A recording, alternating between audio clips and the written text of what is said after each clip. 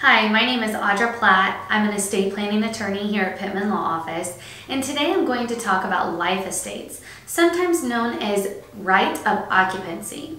So where we see life estates is where a person owns a home or a piece of property, whether it's their primary residence or a rental property or a second home, and they want someone else to be able to live in that home after they pass away.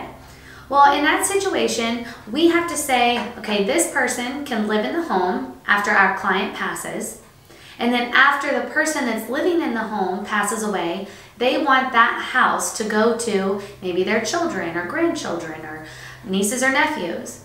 So in a situation like this, we generally have our client, they own the house, they want their significant other, they want their partner, they want a child to be able to live in that house for their lifetime, or maybe 3 or 4 years after the client passes away. So that's called a limited life estate, where we are limiting the amount of time that that person is allowed to stay in that house. But also ensuring that after that person passes away that was living in that home, the house goes to the client's beneficiaries.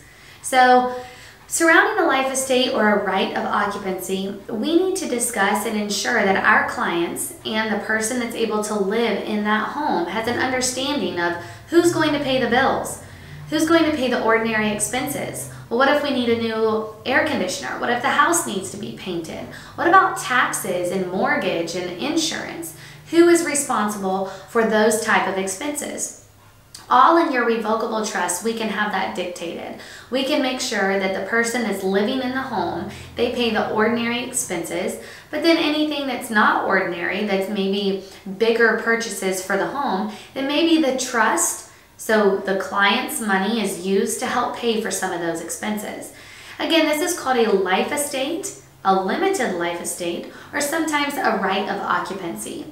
Now these can be very, very complicated and complex, and it can cause issues between the person that's living in the home and the ultimate beneficiaries. So it's very good to have a detailed conversation between your attorney and your client and the people that you want to be able to live in that home, and also your ultimate beneficiaries, to make sure and manage everyone's expectations.